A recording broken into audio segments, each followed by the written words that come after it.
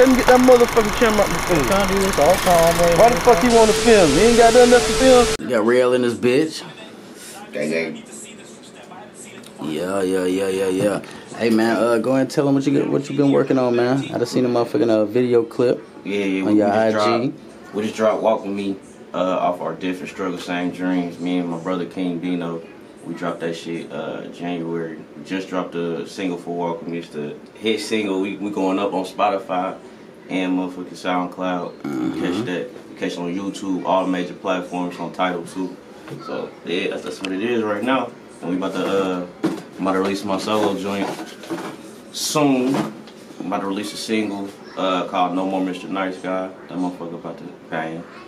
I got everything coming up, man. It's up. He said I got everything coming up, man. How long you been doing music? Seriously, I'll say 3 years, 4 years. So I've been writing and doing like singing and shit and poetry and shit since I was like 14, 13, you know what I'm saying? But rap, like probably good 3-4 years. So who'd you start initially making music with? I would say probably with HQ. You said probably with HQ? Probably. That's like, what's up, man. H really taught me how to like structure my shit. You know what I'm saying? I was just spitting. You know what I'm saying? When you first started spitting, most likely you rambling. You know what I'm saying? You just going on and on and on. There's no first verse, hook, second verse. You know what I'm saying? But it don't always necessarily have to be there. It could be bridges and whatnot. But that came later. But H taught me how to initially get like the fundamentals, you would say. So how has your style switched from like nowadays from back in the day? Do you rap different? Is it different kind of beats you use now, or different kind of flow? Definitely all three of those you said. Style, beat, flow, everything that changed. Because at first I was really trying to like say shit and like have a message and trying to, you know what I mean? I was thinking too much. Now like I listen to the beat and let it speak to me. You know what I'm saying? Then I speak. You know what I'm saying? I don't try to like. Yeah, back in the day, for you to be, you know, a younger generation rapper, back in the day, you was spitting a lot of conscious. Yeah, a lot of. It wasn't even like conscious. I would say it was more like conceptual, like concepts and like nowadays nobody got concepts. It's just like whatever come to your head, spit, and I fuck with that because it's like the pure vibe of the moment. You know what I'm saying? That's what it's about. And once I captured that flow. Now that's what I do with shit.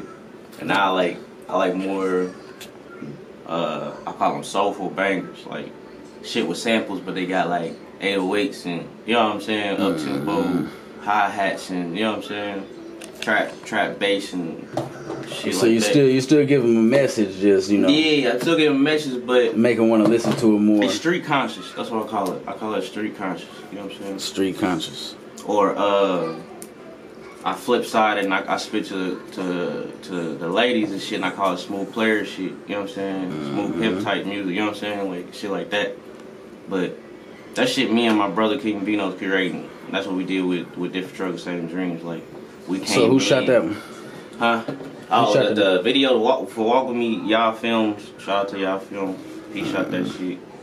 We shot it downtown, right when the Indy 500 weekend. So it was nice. It was real nice. That's what's up, man. It look lit. It look lit. Huh? I said it look lit. Yeah, that shit motherfucker was lit. I know y'all got some behind the scenes.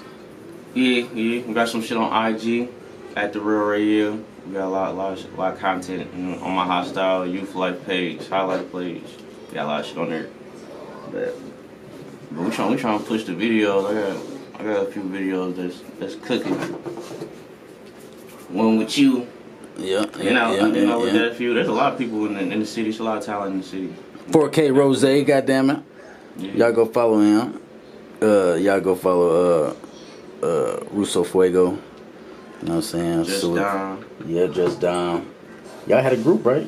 Y'all still, is it still an active group, or it's not? We don't focus on. We don't solo? call ourselves a group no more. It's really just like a label. when we come together, we come together.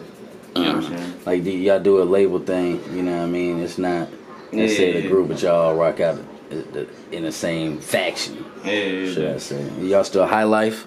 Yeah, it's like Wu-Tang, man. You know what I'm saying? When ODB did his thing, he wasn't. He ain't fucking with Wu-Tang no more. He's just ODB. They all had their own separate contracts when they came to the gang. You know, Method Man, what? He was signed to EMI or some shit. I don't know. I forgot. They all signed a different thing, but it's still different things, you know what I'm different saying? management, different deals. Yeah, shit like but that. it was all Wu-Tang. That's how we rock it. You know what I'm saying?